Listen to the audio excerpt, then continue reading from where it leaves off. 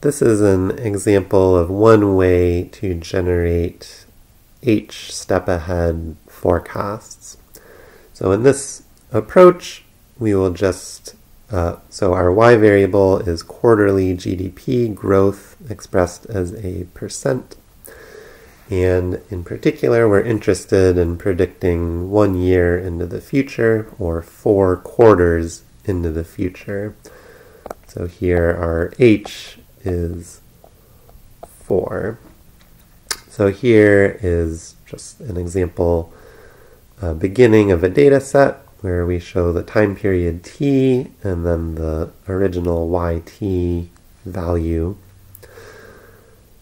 And the approach here is to generate the forecasts by regressing yt plus 4 onto yt. So here we want yt plus 4 as another variable we can use in our regression. So when t equals 1, t plus 4 is 1 plus 4, or 5. So we would go down here and look at the y5 value of 0.3, and that's what will go up there. Now when t equals 2, 2 plus 4 is 6. So yt plus 4 is the same as y6. And we'll go look down and take that 1.1 value back up here. Similarly, t equals 3. 3 plus 4 is 7. We take y7, which is 1.2. And so on, if we have more data.